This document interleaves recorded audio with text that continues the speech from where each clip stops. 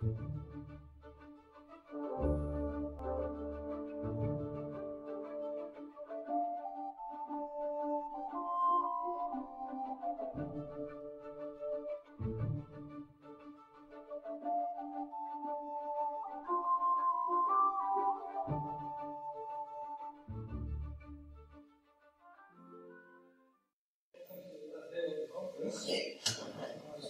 morning, Schmid finished a series about Hodge theory and unitary representations. Yeah, so first of all, I should say that to the extent that there are new results, etc., this is very good.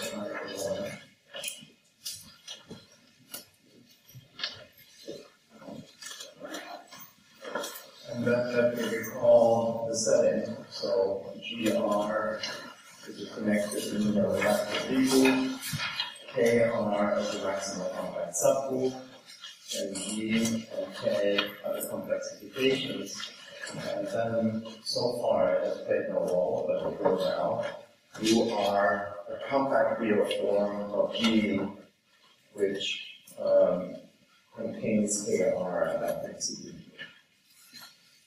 Now, there are a few things that logically I should have talked about at the end of the last lecture, the first lecture. There wasn't enough time. So let me do this, and this will also remind you of what the purpose of all of this is. So, we call the unitarity problem.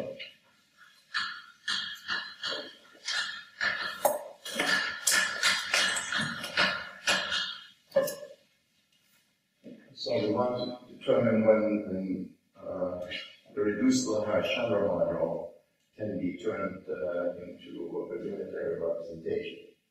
So first of all, I may assume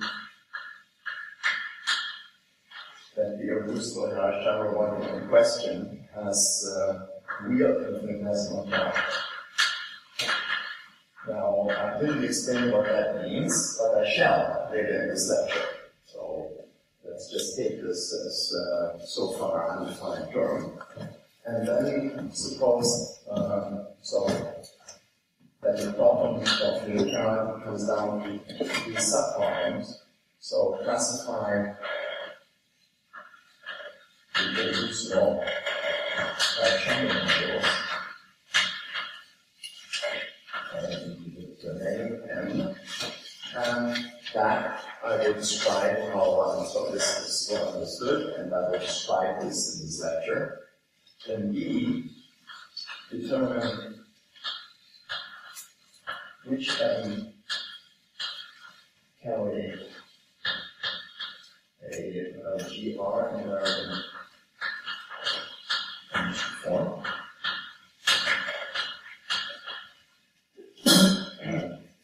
So that is well understood. Now I should say that this assumption plays no role in A. It doesn't really play a role in B. However, the statement in B becomes nicer when one assumes this. And C, if so, determine what the form is constituted.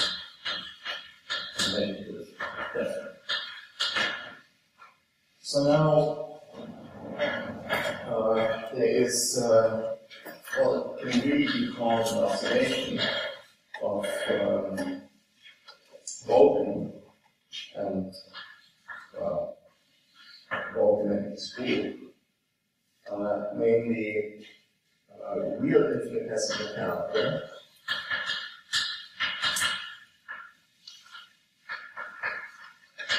Implies that M has a non-trivial U R valid and uniform. So U R, of course, is in the algebra of that compact real form. And in the situation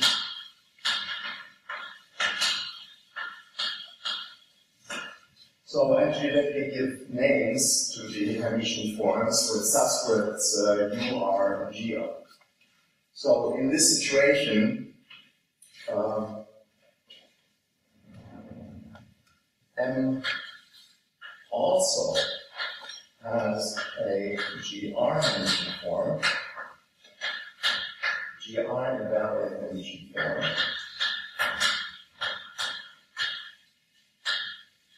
If and only if the Cartan illusion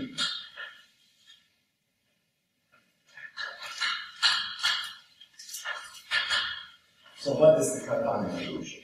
So in this situation, GR mod KR is a Riemannian symmetric space. Symmetric space means that there is an involution of GR whose fixed point set is KR. So that is the Cartan involution. And the Cartan involution lives also in a complexification. It's usually denoted by theta. And so when we do have a UR invariant Hermitian form, namely in the case of real infinitesimal character, then there exists also a GR invariant Hermitian form if and only if the Cartan involution lifts to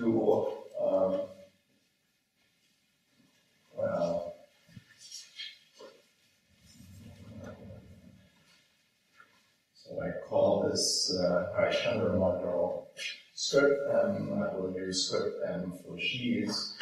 Let me write it like this.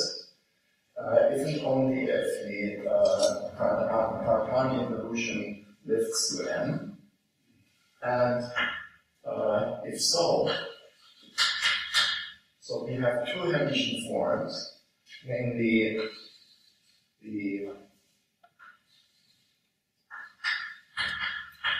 GR invariant Hermitian form and the UR invariant Hermitian form.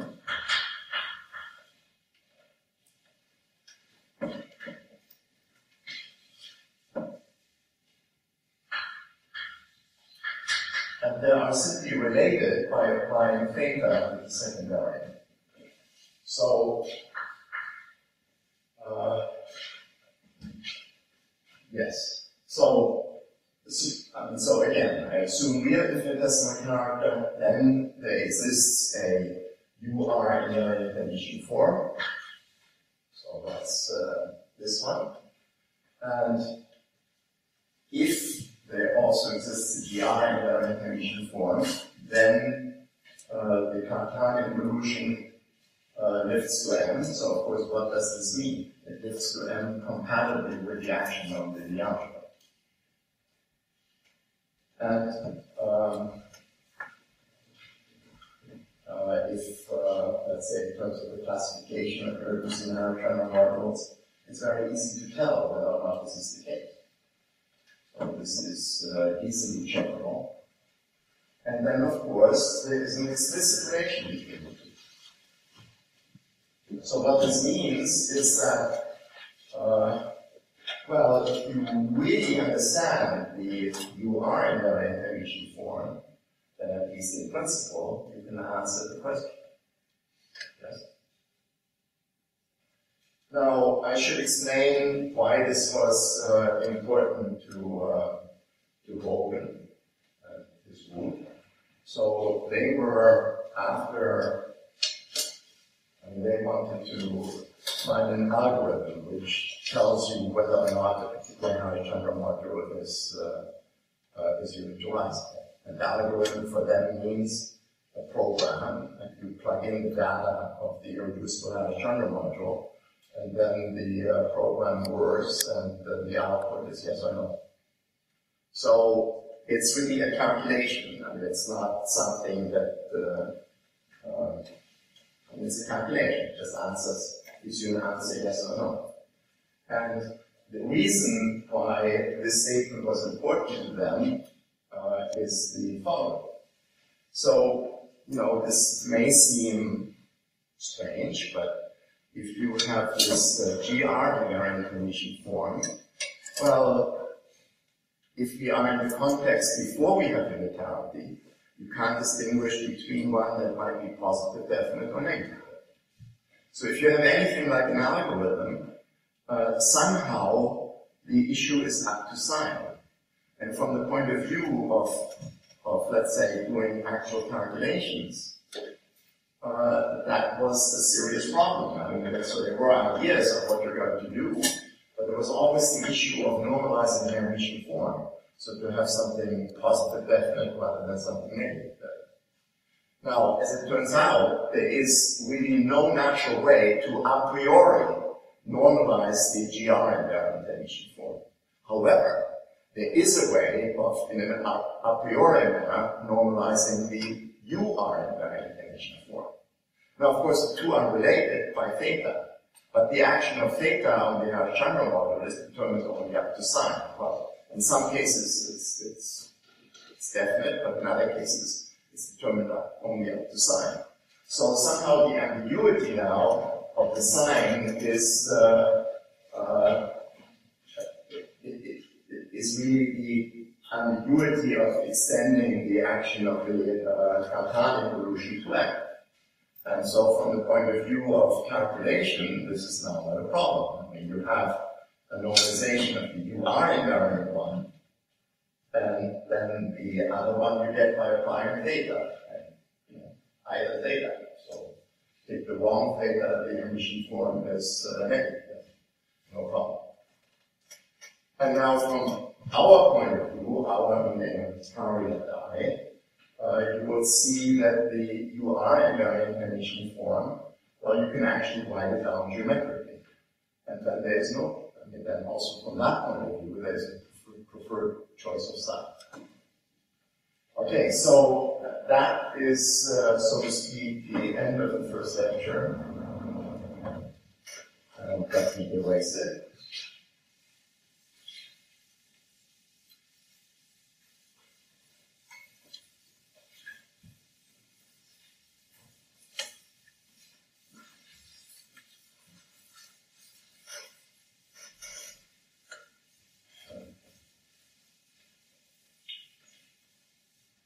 Let me do a few things over here. So now I want to let X denote the flag line of G, the group G. So this is the variety of all Borel subalgebras, so Borel subgroups, and it is complex projective with transitive algebraic G action.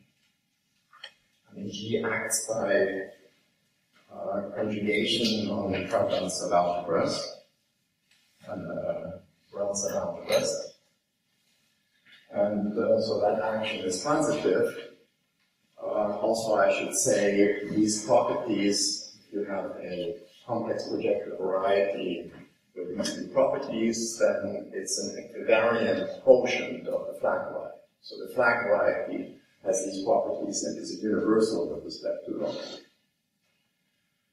And now let me call, so there is something else I should say, namely, for simplicity of statements,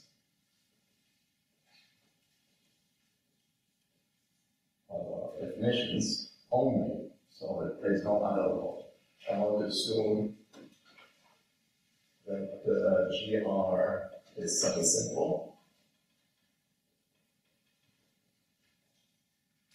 Well, semi-simple means reductive and finite center. Right? So I want to assume that GR is semi-simple, and semi-simplicity has nothing to do with field of definition. So that makes G semi-simple. And then I want to assume that G is simple. So again, this really plays no role except that it will allow me to say things more efficiently. So now I let lambda denote H2 of X with integral coefficients. So that is, I mean, there's no torsion, so this is a lattice. And I can think of it as sitting inside something that I would call H star, where German H is the the complex homology in degree 2. And then it turns out that this can be naturally identified with the Lie algebra of, so how should I say this? Of the sign Cartan subgroup of G. So, I mean, I define the notion of a Cartan subgroup of a complex reductive group, namely a product of C stars, which is maximal. And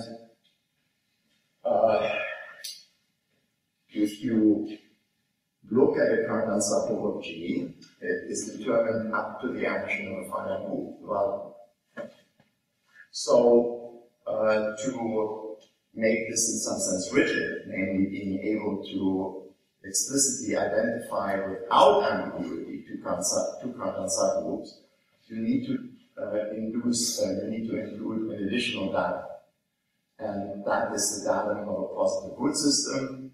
I don't define that, but in a moment you will see something that is equivalent to a choice of a positive root system.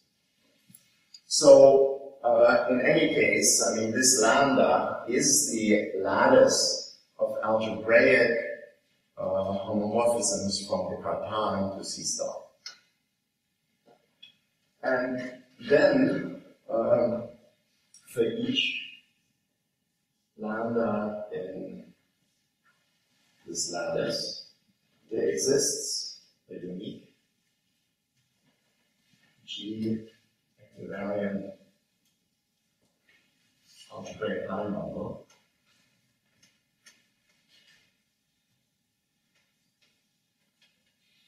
L lambda over the factor. So, what is that statement? Yes, you need such that. So if you have a line bundle, then it has a Chern class, and the Chern class is simply lambda. The Chern class of the line bundle lies in here, and it's lambda. So implicit in all of this are some remarkable properties of the flag variety. Namely, H2 of XZ classifies the topological line bundles in the topological category.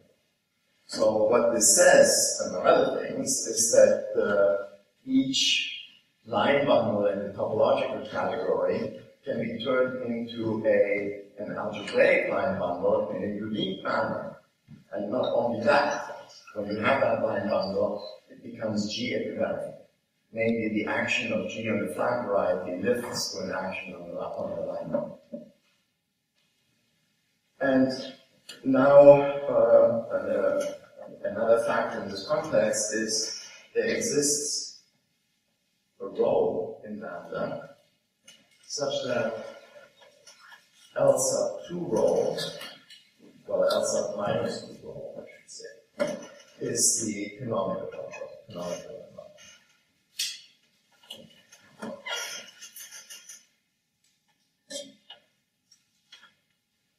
So the canonical line bundle has a square root. And everything that I said from here down to there depends on these assumptions. They can be said without these assumptions, but then the statements become more complicated. Okay, so in terms of these data, I want to define P equals C sub x. The chief, now I say it with less detail, so the chief of differential operators on x, so linear with algebraic coefficients. And then for lambda, I should say that, of course, course, it is G equivariant. So the G acts on the flag variety, and of course, it acts on differential operators. And the fact that it is G equivariant means, well, G acts by translation, but then the algebra acts by infinitesimal translation. So that means that the algebra of this algebraic group G embeds into the space of global sections of G. If you have a function, you can, an element of the algebra, you can differentiate in the direction of that one parameter group that the element of the algebra generates. And that is then a differential operator of degree 1, most globally defined. So we have this is part of the datum of the equivariant sheaf of differential operators. And so now for lambda and lambda, I want to define d lambda to be O of L lambda minus rho. So this is the sheaf of algebraic sections of the line bundle that corresponds with parameter lambda minus rho, minus that rho. Tensor over O with D, tensor over O with O of L minus lambda plus rho. So there are various things to be said. So first of all, what is this? So this is the sheaf of differential operators acting on sections of the line bundle. Well, by definition, because we have a section of the line bundle, let's say locally defined, and you have something here, then this eats the section of the line bundle, you can do and turns it into a scalar function. You will differentiate, you have a scalar function, and then you go back to a section of the line bundle lambda minus rho. So this is the sheaf of differential operators, and it acts by construction on O of lambda minus rho. And you may wonder why there is this rho, and I will say something about that a little later. So, but in any case, then for lambda equal rho, so D sub rho is D. That's how things have been set up. And now, what is this? So this is a sheaf of O algebras.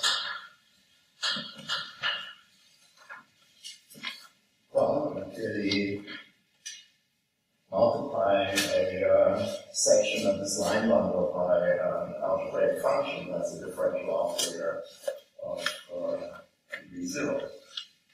And since the line bundle is equivariant, we still have an action on G.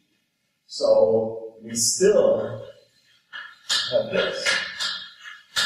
So this is still part of the structure. So there is G equivariant. And of course, the line bundle locally in the Zariski sense can be made trivial. That's by definition of a line bundle. So that means locally, O of L sub lambda minus rho is just O. So locally, D lambda can be identified with the local. And to do that simply means trivializing the line bundle.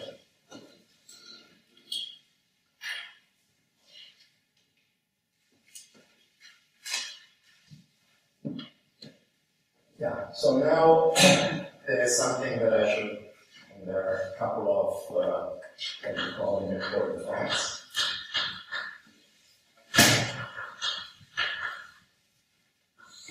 So first of all,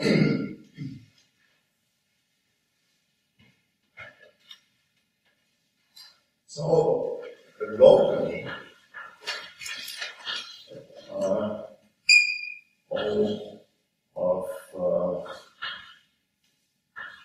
L lambda minus rho makes sense as G equivariant line bundle. Not just for lambda and lambda, but for each lambda and H star. So what am I saying here? H star. Pardon? H star. Lambda is an H star. Yeah, but this will work in the letter for H or for G. This is H. Okay. So lambda sits inside H star. Alright? So what am I saying here? So of course, equivariance with respect to G makes no sense if I'm talking about a line bundle that's defined locally. On the other hand, if you have a line bundle that's defined, let's say, on a Zariski open set or a Hausdorff open set, it does make sense to ask for infinitesimal equivariance. That's what I'm saying here. And the reason why this is true is the following. Namely, locally, d lambda is d. And again, the reason that is true is that locally the line bundle can be trivialized. And then, if you have, let's say, two open sets, and you want to compare the trivializations, the comparison is given by a nowhere vanishing of the intersection, nowhere vanishing algebraic function. And then, when you differentiate what happens between the two localizations, between the two trivializations, is that what it involves is the logarithmic derivative of the transition functions. And let's say the logarithmic derivative of f to the alpha is again an algebraic function. Right? The derivative of f to the alpha for arbitrary alpha is not, but the logarithmic derivative is. And so that's the reason why on the suitable open subsets makes sense. What do I say? So it makes sense as G equivariant line bundle for each lambda, again on suitable open subsets of X. Not globally, certainly, but on suitably chosen open subsets, one can make sense of this. And then, of course, correspondingly, yes, of course, I said already locally, so I am saying it twice. And so secondly, d sub lambda makes sense. Now, locally,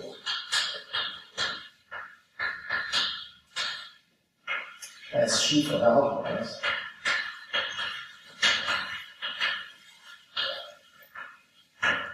and we still have this.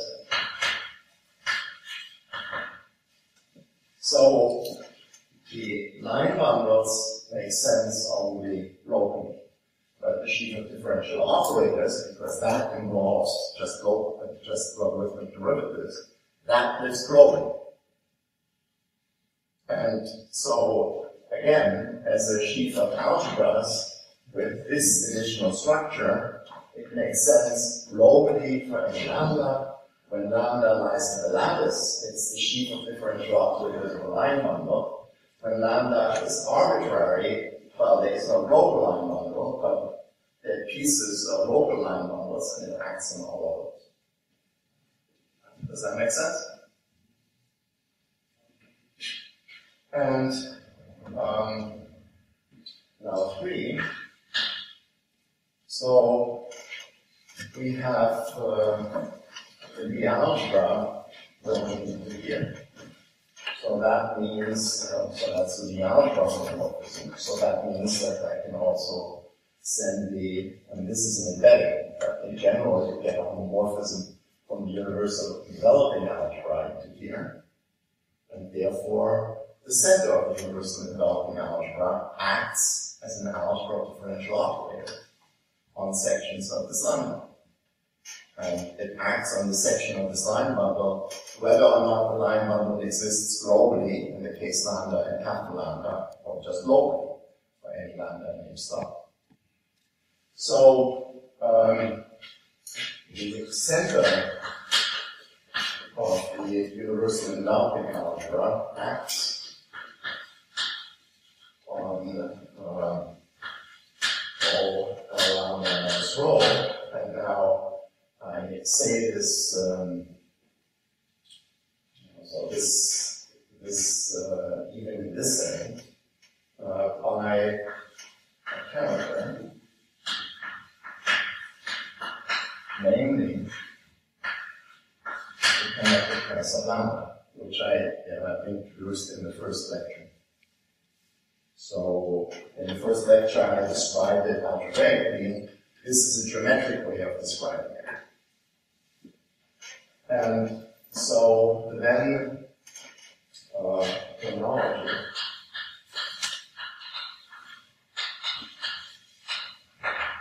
a character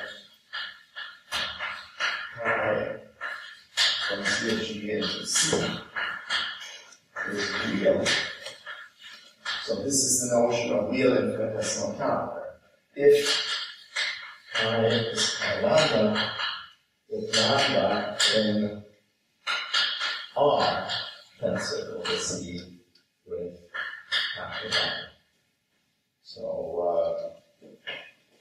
H is this, and of course that then would be the dual of H lower to X with real coefficients.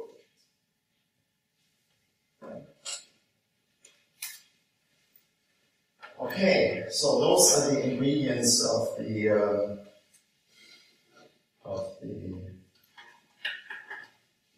Bernstein construction. So, an obvious question to ask is what are the global sections of Qaisar lambda? So this is the following term. Is Bernstein.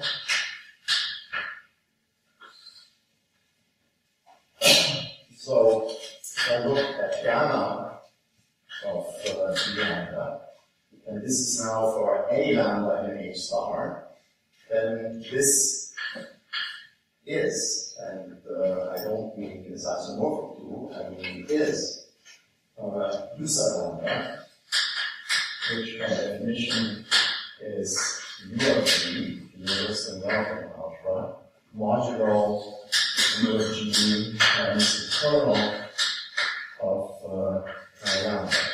So of course this is a maximal ideal in Z of G. So that then is a two-sided ideal, and I can define Qaisar lambda in that way. So why do I say is not is isomorphic to? Well, I have a homomorphism from G into global sections that extends to a homomorphism from U or G to the global sections, and the kernel is precisely this. And of course, what is this? So this is so this acts naturally on U or G module with infinitesimal character.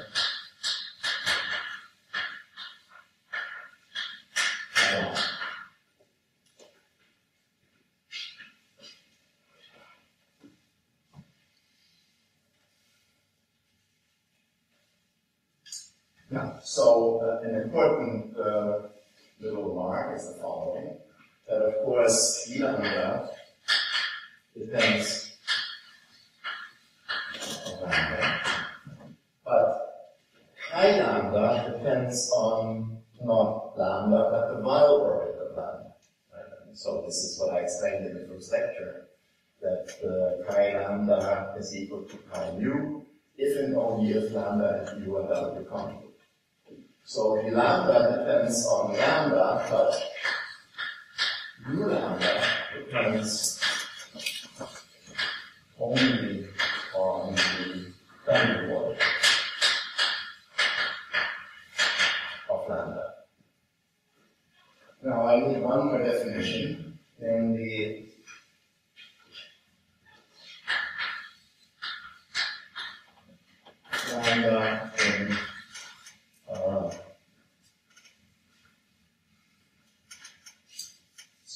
lambda in R tensor lambda is dominant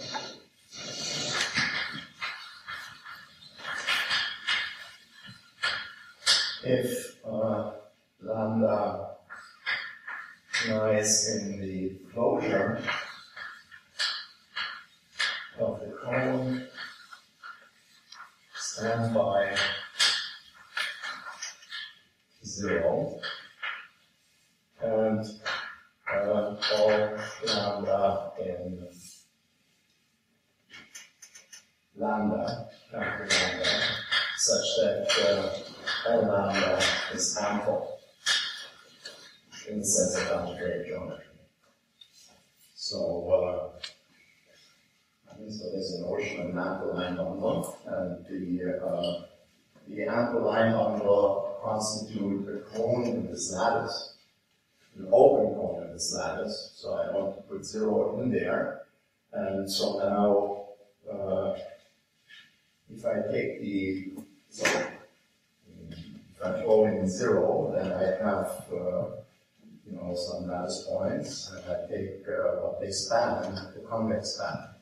So I guess I did not the closure of a convex cone that contains all of these elements. And so, I mean, this is a definition that is strongly correct. Heuristically, what does it mean? So this is a real vector space, and the dominant elements constitute a closed cone in this real vector space. And then lambda in H star, meaning C tensor, is dominant if the real part of lambda, of course, lies in here, is dominant in the sense of the definition 1. And finally, lambda in H star is regular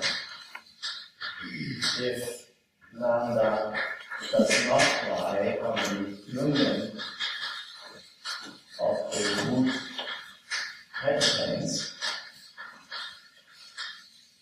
Now, I don't want to find the root hyperplanes, but for the purpose of this lecture, what matters is that, so for the purposes of this lecture, I'm really only looking at lambda in the real span of capital lambda, and for any lambda of this sort, being dominant regular simply means dominant and not on the boundary of regular, of dominant element. So for lambda in here, dominant regular simply means in this dominant cone but not on the boundary.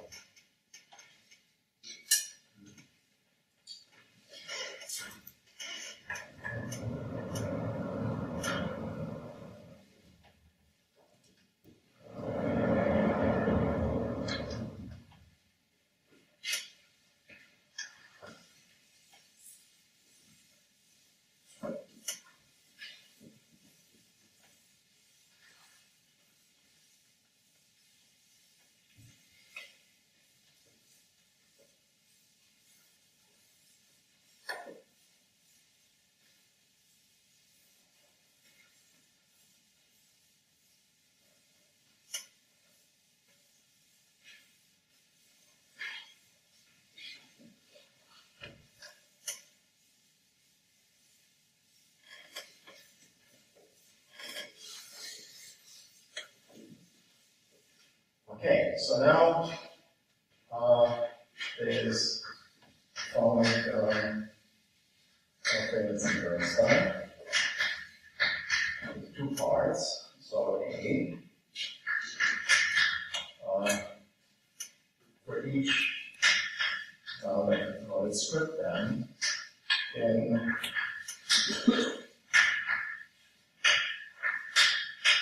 So by this, I mean the category of sheaves over these are lambda, or these sheaf of modules of D over D lambda.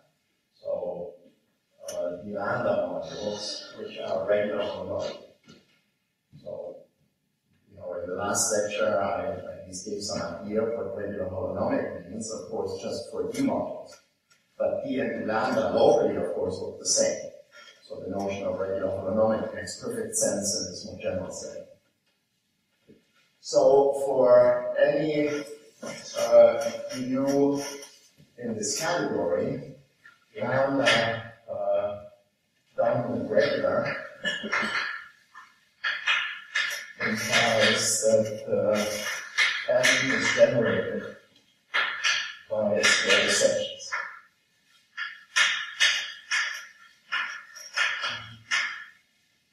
And I'll say a little more about this at the manifestation E, namely, so again, for each M in this category,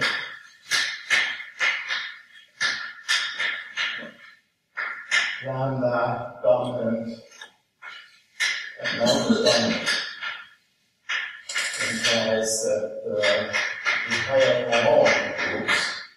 So these are in particular sheaves of all modules, and this is homology of the category of all modules is 0 or y greater than 0. So why do I call these A and B? There are Cartan still on A and B about Stein manifolds. So A says that on the Stein manifold, any coherent sheaf is generated by its global sections. So never mind what that means technically. What it really means is lots and lots of homomorphic sections. And then Cartan still on B says that on the Stein manifold, any coherent sheaf has no hyperhomology. So this, of course, is an analog of that. And notice that there are slightly different hypotheses. So for this statement, one needs dominant regular. This statement holds just for lambda dominant. And of course, what does happen is that there are sheaves for which lambda is dominant but not regular, which have no homomorphic sections at all. So this is the best possible statement. Now that looks like a pretty formal statement, but then it immediately implies the following.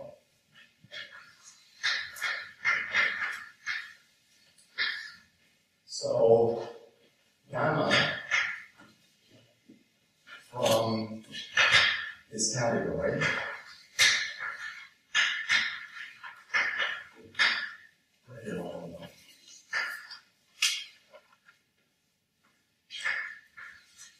to a category of finitely generated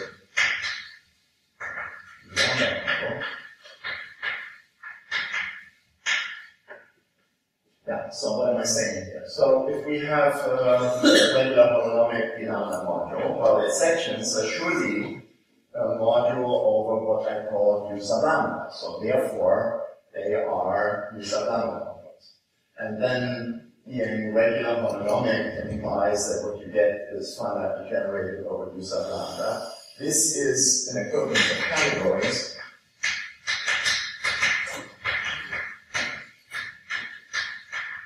Provided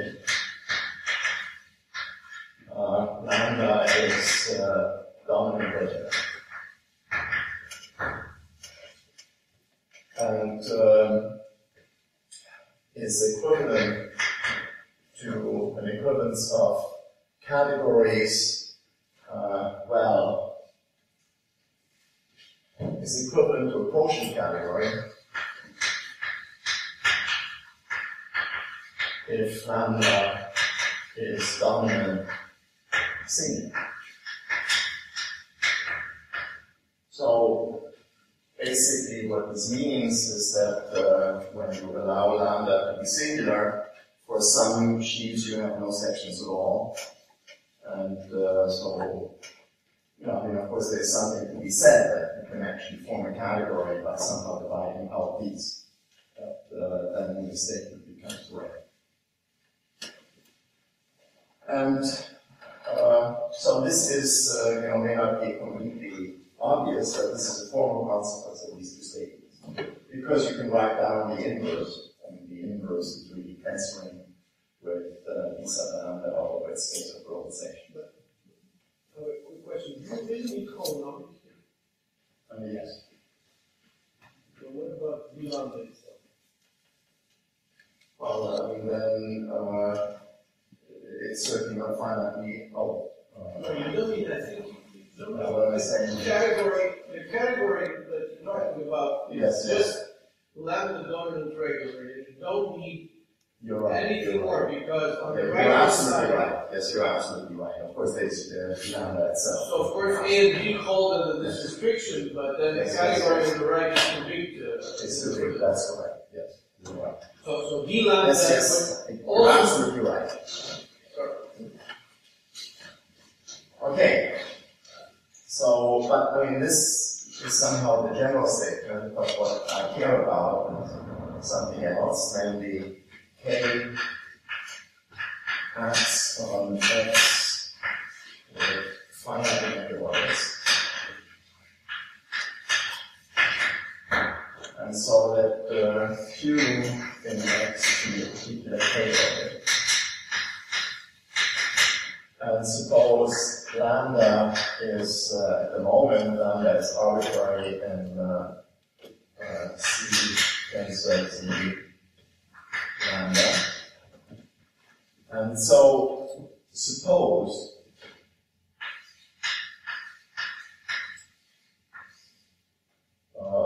what I call O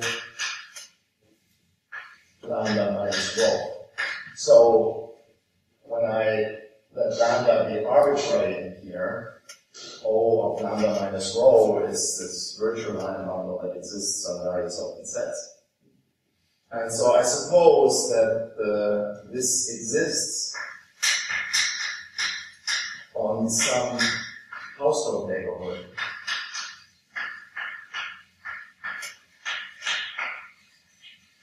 Of Q.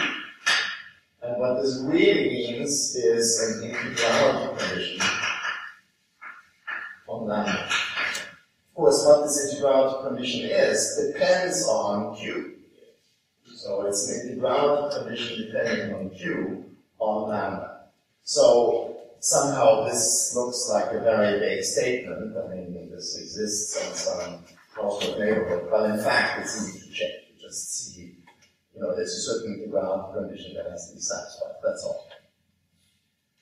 And so then I let J from Q to X be the embedding, and I define strip M of Q lambda to be J lower star of, yes, so what I'm about to write down is morally correct, technically not quite, and to give the technically correct definition would take longer than its worth, but I will say in words how it has to be modified. So I want to take this L lambda minus rho, which exists on some household neighborhood of Q, so I can restrict it to Q, and then what do I have? I mean, this is really restricted to O. Locally, it's just holomorphic function. I mean, this is the most regular, most holonomic, most anything sheaf. And so then you apply J over star, and so by generalities, that does lie in this category. So more lambda regular holonomic.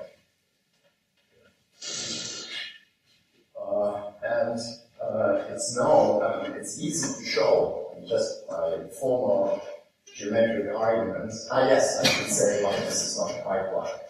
So the operation of D module direct image, if you ever look at it, there is this long song and dance about left modules versus right modules, and it's necessitated some of the geometric reasons why that has to be solved. And what this, if you don't want to talk about right modules, as we do not in this context, that means a section, a shift by the top exterior power of the normal. So really what you want to apply this to is not this, but shifted by the top exterior power of the normal, which is also integral on the orbit. So this condition is perfectly good for, for actually pretty well. I don't want to be totally precise. Okay, so what you see by geometric arguments very easily is that this has a unique irreducible subsheet. And let me call it I of lambda, which of course also lies in this category. And why is it unique? Well, you take the direct image from an orbit, and there may be on the boundary, there may be orbits where it can be in some sense regular. And if you take all of these possible regularity conditions, then what's left has to be reduced. That's all. So this is not the defect. And then, so I mean, these constructions are not being this and that. What's the word you just used? Pardon? I couldn't quite hear the word you just used, I'm sorry. So these constructions of these two sheets are not deep. And then as a corollary of these theorems of Davis and Bernstein, we get a classification of the irreducible Partial modules.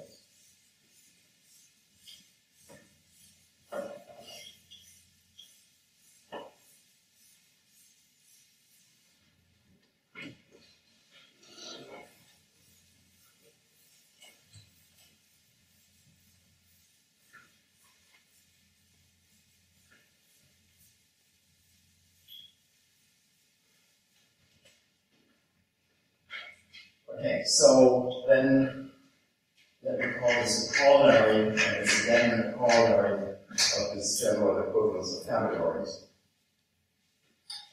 So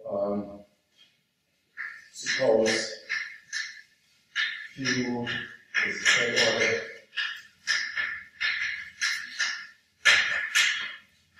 lambda in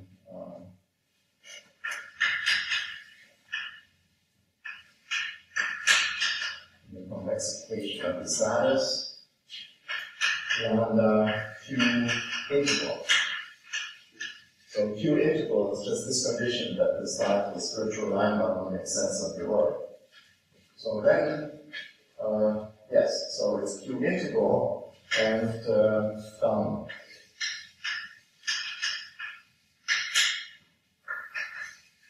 Then, the space of global sections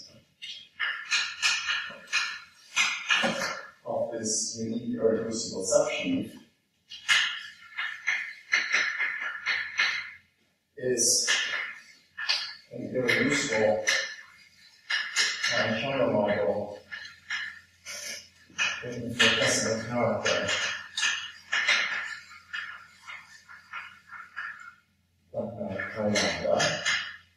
or zero. But zero cannot happen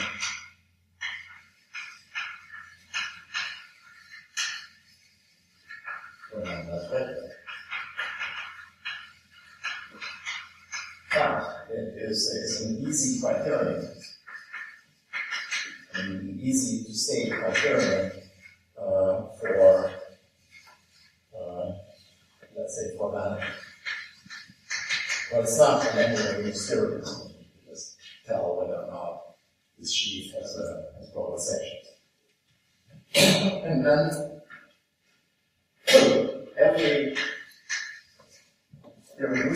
Schmid model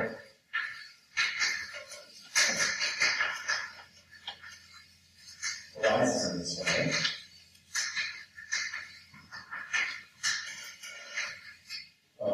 For a, well, so I have to say this carefully, for a lambda which is ambiguous only to the extent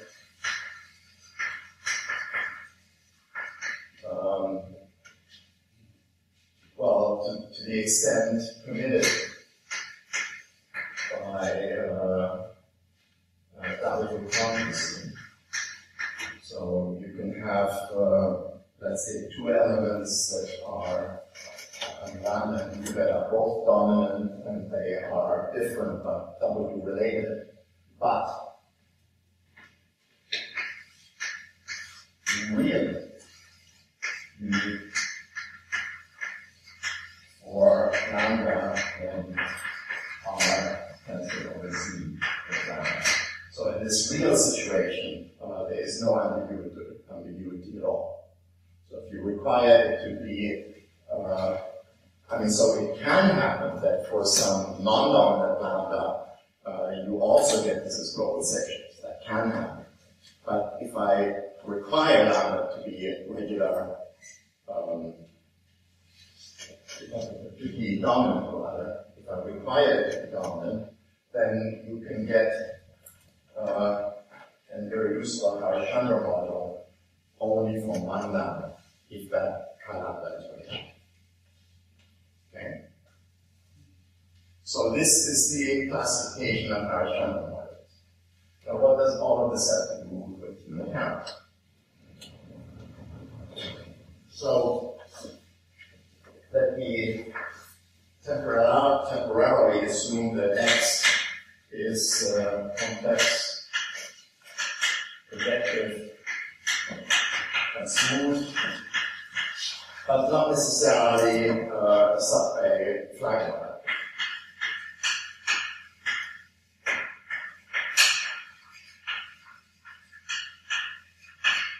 And M,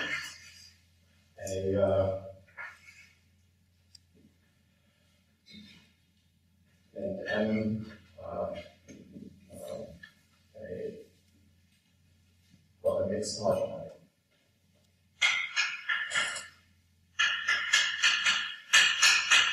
And in fact, a complex mixed Hodge model. So, no real and no rational structure is required. So, something that I almost, not quite, swept under the rug in the last lecture is that in this setting, there is a datum that's called polarization, which, let's say, for this characterization of the category, I talked about variations of Hodge structure. Those were to be polarized, and that defined what that meant. And then also, for a point, you get the mixed Hodge structures, and they were polarized, and I said what that meant.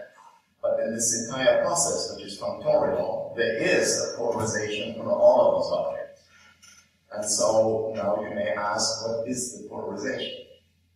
And if you look at Saito, it is a formal object. It's some isomorphism between, yes, so I should say irreducible.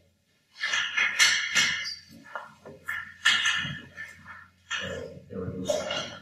So there is, so in Saito's discussion, the polarization is an isomorphism between M and its conjugate dual, whatever that means. But then Saba gave a very geometric definition of what this polarization is. So the point is simply that when it exists, it can actually be described geometrically. And this is Saba's description. So the polarization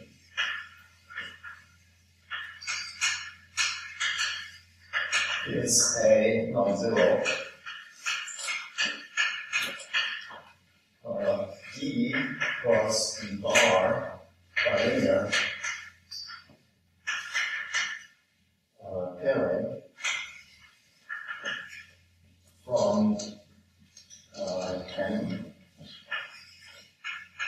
cross M complex conjugate. So X is an algebraic variety, while X bar is a complex algebraic variety.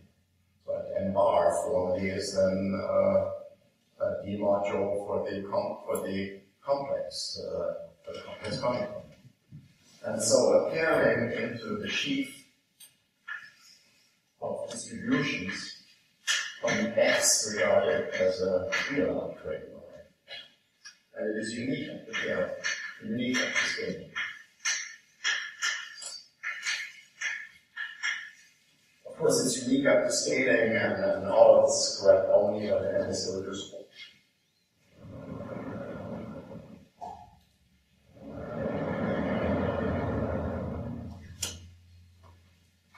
So, it seems that I'm not getting anywhere, and I'm already 2 minutes over time, but we'll get to the point very quickly now.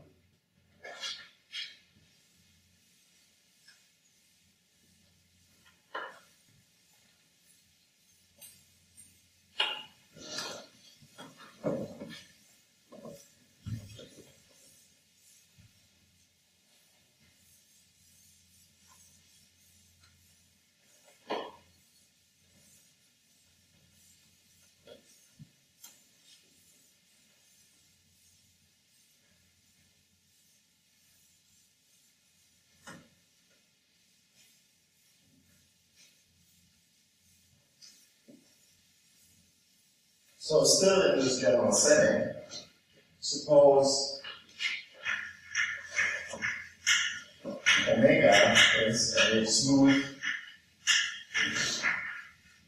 form of property on X regarded as a real algebraic variety. Then the polarization plus integration against omega. Yeah, let me pause very quickly here. So what is a distribution? And I think the only, if you work on manifolds, the only reasonable definition of distribution is something that is dual to compactly supported forms of top degree. Right? So one should think of distributions as being really generalized functions. So if you define it this way, then every C infinity function is in particular a distribution.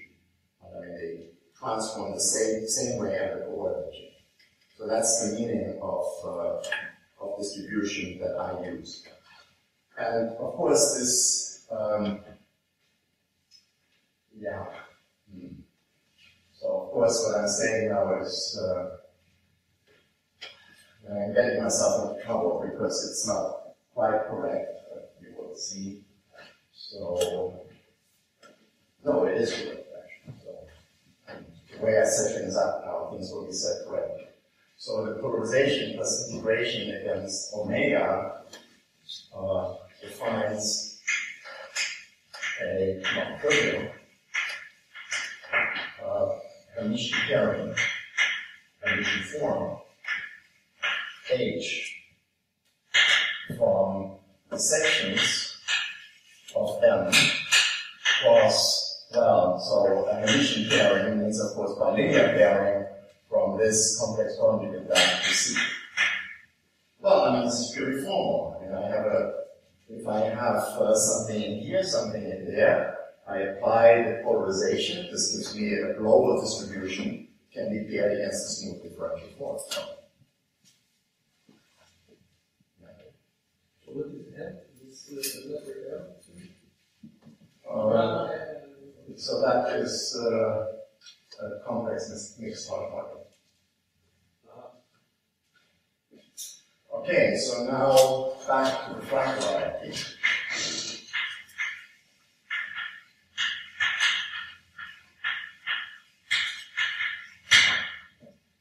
And so now UR is compact and acts constantly on X. So there exists a unique scaling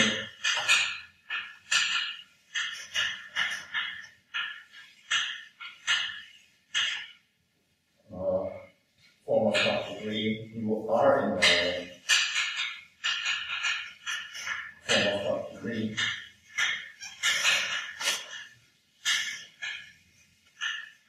on X, or I should say maybe XR, so consider that a real manifold. And then, so,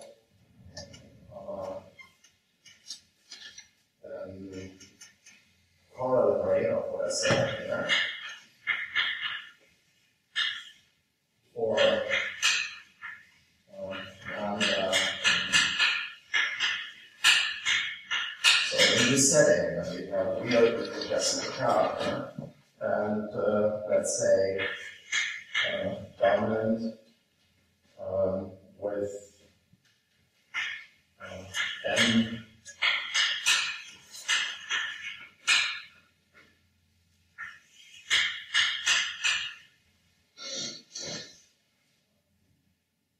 so of course the one thing that I did not write down, but which is essentially obvious, is that these sheaves that I've been talking about, this M of Q lambda, the I of Q lambda, what structure do they have?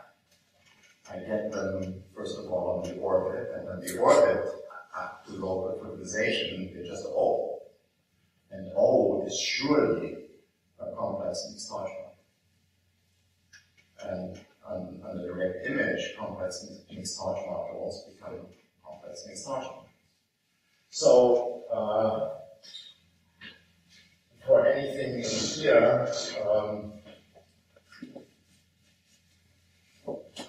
yes, so irreducible, which of course means that it is in fact one of those. So perhaps I should have said take one of these, but in a formal sense, just take anything in here which is irreducible, which of course means that it's one of those. This process defines if you are in a condition form.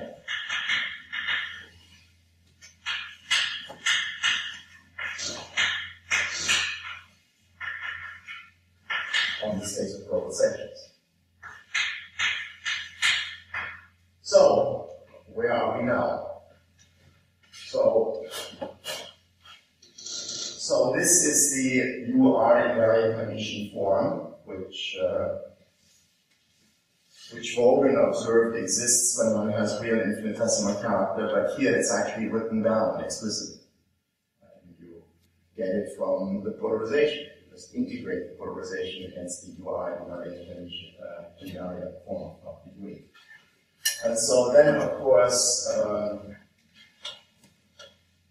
so what we are after is the GR invariant condition form. But as I said at the beginning of the lecture, if you know the UR invariant form, the long one in some sense, if you know it pretty well, then you know the other one as well.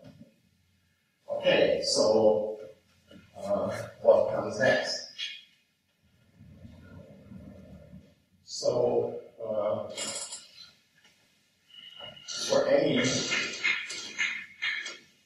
complex mixed Hodge model on the X, possibly twisted by a lambda. So of course I have to run force to look at these things which are in lambda models. But again, the lambda locally is D, so as far as mixed Hodge models are concerned, the lambda really does not change anything. So the category of mixed Hodge models makes perfect sense. So for any M in here, in particular, for any M of Q lambda, phi of Q lambda, but that can be gotten by the process of generating complex mixed Hodge models, or anything that is in there. One gets a canonical functorial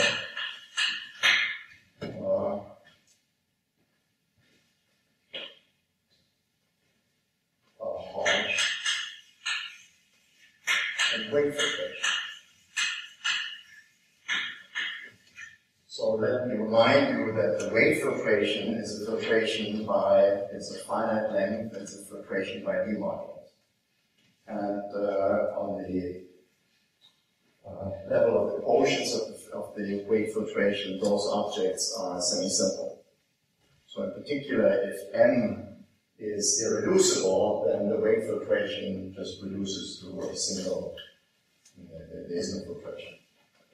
But the Hodge filtration is by coherent model. So, and now what this implies, and you see here, this seems to be a formal statement, but there is more to it than that, and I will explain that. So, if M is irreducible,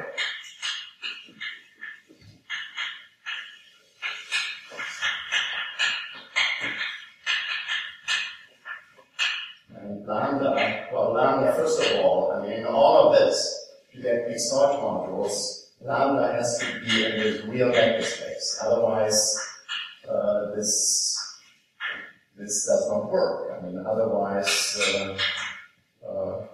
we are not in the category of complex mixed Hodge modules. But the polarization, lambda has to be real in this sense. So if we're in here, if lambda lies in here, and is regular harmonic, is regular dominant, then we get a canonical functorial K invariant filtration with finite dimensional filters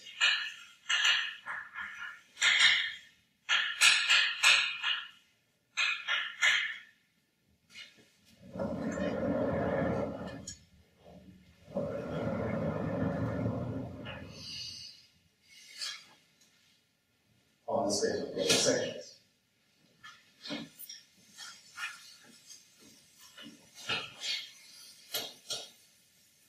Which is the Hirsch-Schunder. Which is the Hirsch-Schunder.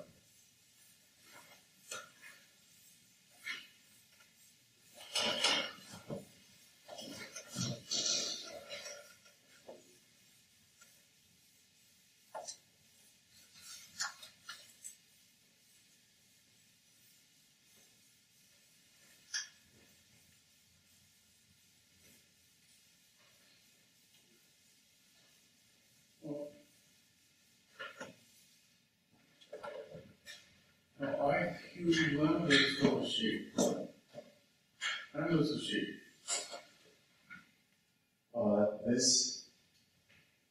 Well, the sentence is on complete yet. On M equal gamma of strip M. Alright, so what does this have to do with the gamma? So, or conjecture. Yeah, by the way, I should say that if you have a filtration on a sheath, then you obviously get a filtration on the global sections, but you want to make sure that the global section functor behaves well. So one needs a vanishing theorem, one needs a theorem B, some theorem A, and so I mean that actually is quite involved. I mean, one does get filtration, but in general, you wouldn't know anything about it. So it's a well-behaved filtration. And then the conjecture is that the U invariant connection form is alternatingly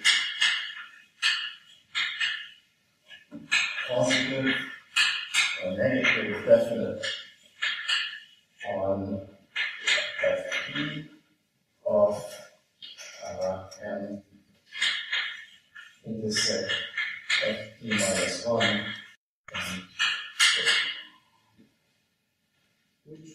constant property of the Yeah. Well, I mean, actually, so you see, all of this is, I mean, M is infinite dimensional, the filtration is infinite dimensional. However, we have K active, and each K type occurs finitely often. So since everything is K invariant, you can fix a particular K type, then everything is finite dimensional. So another way of saying it is that this is a polarized Hodge spectrum. So that is the conjecture, and now, I mean, so we are, of course, working on the proof, and at the moment there is really only one sticking point, and it is shoved under the rug here. To make sense out of this, one needs to know that the Hermitian form is non-degenerate under various Hodge frames. And I should say that, you know, I mean, there is this theory of mixed Hodge modules, and nobody has looked at what this filtration means on the level of global section. So for cycle, the global sections are irrelevant. I mean, it's this formal theory. And at some point I asked, and he said, absolutely no idea. And so literally nobody has ever found any use for the filtration on the level of global sections, except, of course, this. And so if I mean, of course, in many cases this is correct. We wouldn't call this a conjecture otherwise. And I should also say that it may or may not be correct without the Harsh general structure. I mean, all of this makes sense for the lambda modules, if they're irreducible. So, so the discussion of K-type will make sense, but this is for yeah, and then we don't have K-type, sure. I mean, formally, one can certainly ask whether this is true in general. And so I mean, in general, of course, to calculate examples in the Verma category and the Qaisar category, this is entirely possible to calculate examples without that. I mean, even on P1 minus 3 points. And to actually calculate these filtrations, I should say this, to actually calculate these filtrations, you know, I mean, of course, in many cases one can, but sort of a general calculation, well, one can, and you shouldn't expect it. Because if you could really calculate this completely explicitly, then in principle one would have a completely explicit answer about the unitary dual. And, you know, I mean, anybody who has really looked at the subject, I think the idea that you can say when the irreducible Harsh general module is unitarizable in terms of the parameters Q and lambda, explicitly by some, you know, by some explicit description, this is not possible. I think everybody who works in the subject has come to this conclusion. So that's why Hogan and his group want an algorithm which makes the computer do the work. And in this situation, so the statement, of course, is relatively clean. But, you know, there is no computation of the filtration. However, the filtration is factorial, canonical, and so one can do various things in this setting that one cannot do in terms of the representations, namely restricting to smaller subvarieties, restricting our general modules to smaller reductive subgroups. In general, it's an S. If you do this geometrically, you stay in the same category. And so then you can play various games, and, you know, I'm sure that one can make various statements. At the moment, we are really preoccupied with trying to prove this. I mean, there's a lot of significant machinery in this. And so I cannot say what exactly this will imply, because our main effort at the moment goes towards the proof. Okay.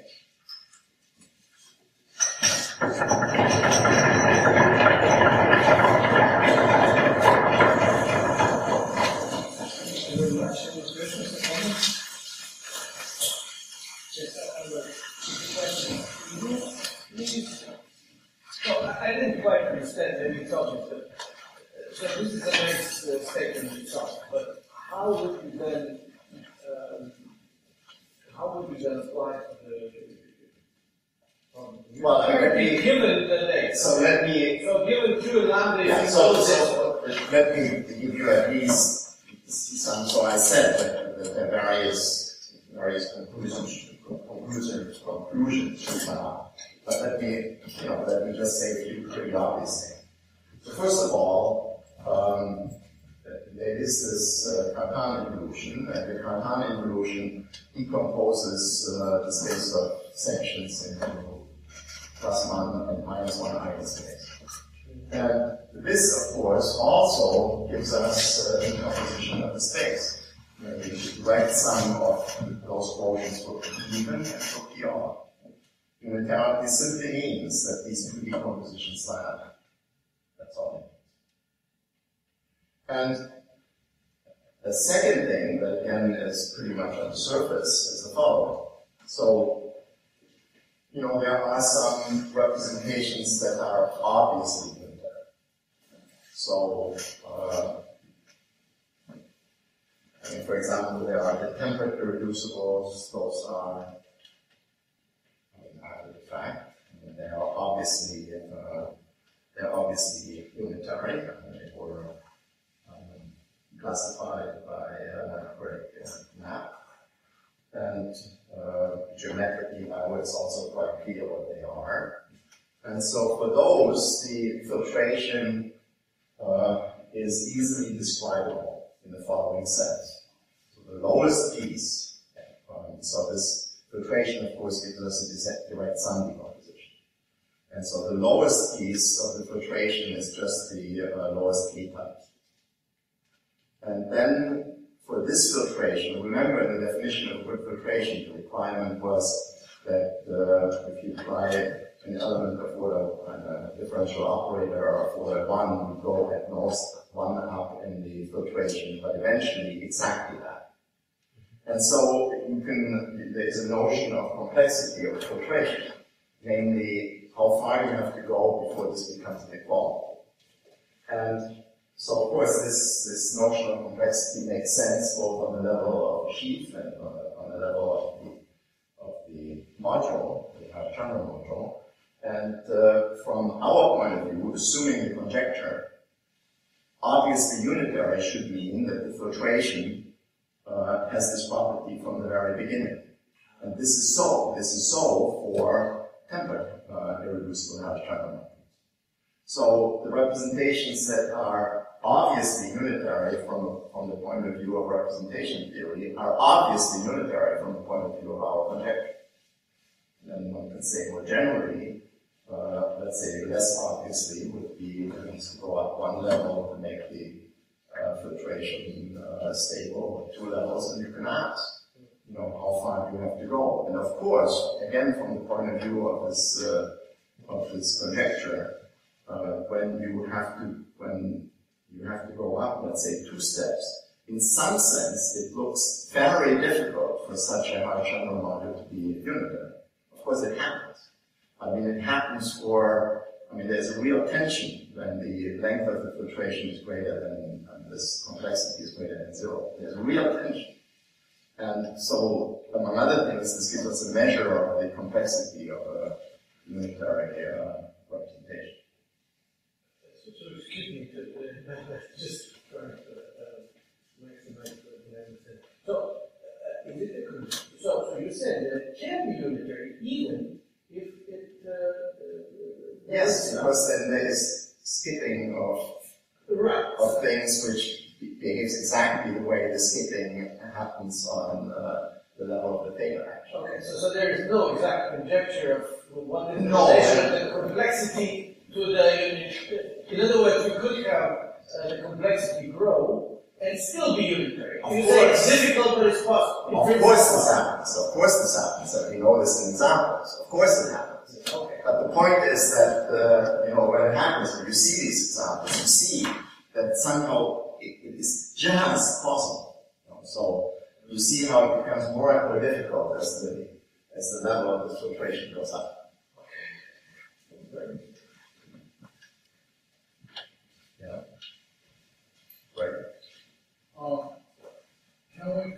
back to the question of Regular autonomic? no, regular lambda. Yes. So what is the current status? Oh. If lambda is allowed to be singular, what are you allowed to do? Oh, I mean, it's just, I mean, as you know, in the case of discrete series, it's there's a compact simple rule. Right. And it's just that. So if you have a general orbit, there's a notion of compact imaginary. If the simple rule is compact imaginary, you have nothing. That's the only way. Okay. Let me ask a related question. One of the major specific goals of the Bochum School, of which I happen to be a member for Truth in Advertising, is study a very special class of harsh genre models called unipolar representations. And these typically have singular central character. Yes. Singular lambda. I mean, so, for example, and I say this with not much to go on, I suspect they are again unitary for obvious reasons. And as a matter of fact, your collaborator is not working for Bochum. I am not. Your collaborator, Steve Miller, Oh, Steve Miller. who's not working for Bochum, Yes. is coming up with completely independent proofs that Sure. some of these unipolar representations are unitary. That's true. So is there some way to bring? No, I mean, so I should briefly for everybody else say what Miller does. So he is an analytic number theorist, and you can, for example, you can tell that representation is unitary if it shows up on a classical automorphic form. So that's exactly what he does. So, for large exceptional groups, for EA, which, for example, the Roman people really have trouble with because it requires too much computation. So, I mean, he looks at these specific representations and he produces automorphic forms which have that type at infinity, and so they're unitary. These, to be more precise, are these L2 residues? Yes, of course. Yeah. Of course that's what they are. Yes, so so this is a totally different point of view. How it is it totally different?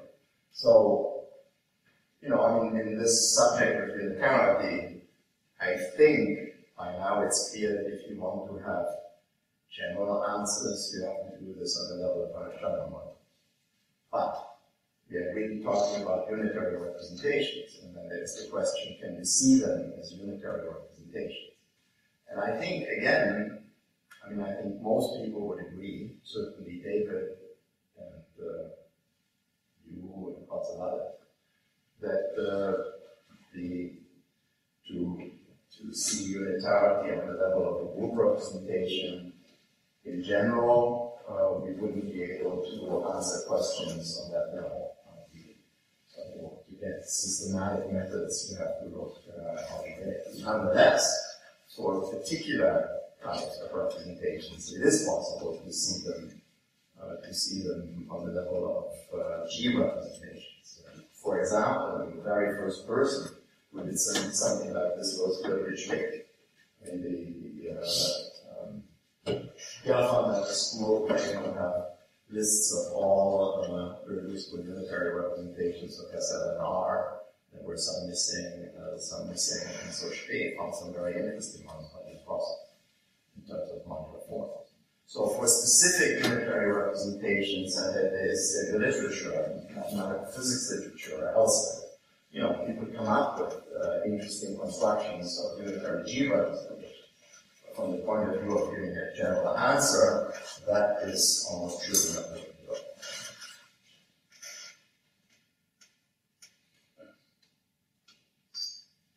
More questions? Yes? if I remember correctly, you said at the beginning that this geometric construction of the UR invariant form has a canonical normalization. Of sign. Okay, how do you see this here? Because the polarization, I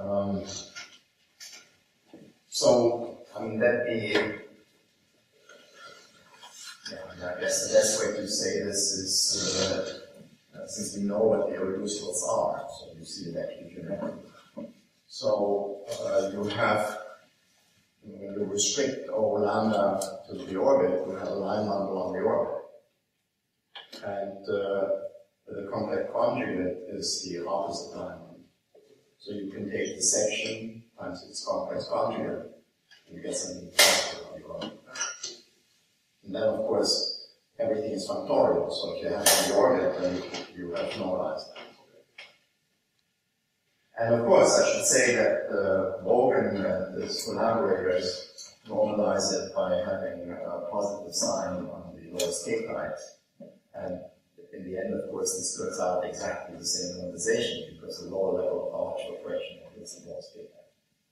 So it's the same normalization. But here, in some sense, it tells you geometrically, well, there is real positivity. I mean, you really see positivity. It's natural.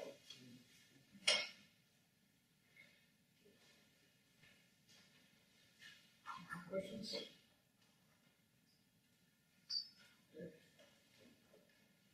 There's a very specific example of Penkov and his crowd, where they give a global realization of certain rather degenerate representations of UPQ.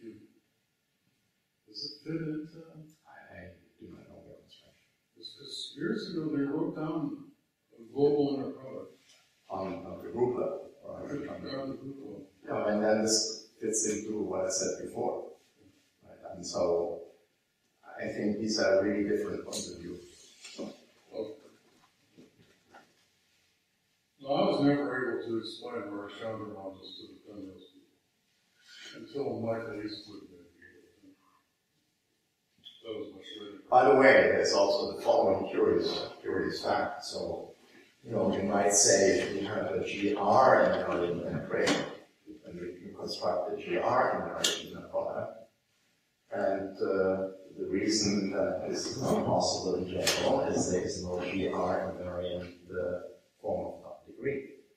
But if you take an open G orbit, and there's a, let's say, if you take an open G orbit, and you have a compact Kaplan, for example, then you get a G invariant form of top degree on the open GR orbit. And as soon as the K orbit lies inside an open GR orbit, then you can do this directly in GR invariant. So for the discrete series, for example, you can see the GR invariant in the product directly this way. But that's the only case.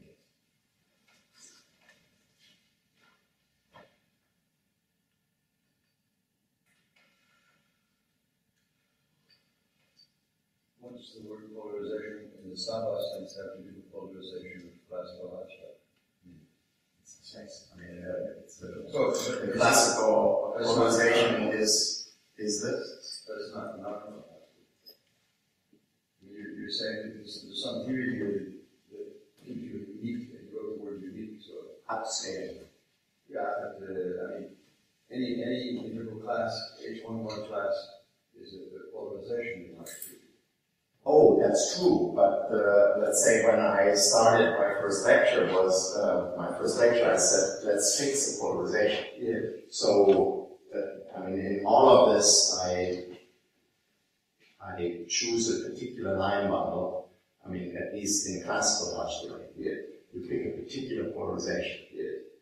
And so then, of course, you have a particular polarization, then everything is fixed up to scale. Okay. In this context, it's slightly different because we do twisting. But again, you might say the polarization is, in the twisted case, is involved in the lambda. Is this in the category mixed quantum Yes. Because for those we needed something fixed, right? So Yes, that's right.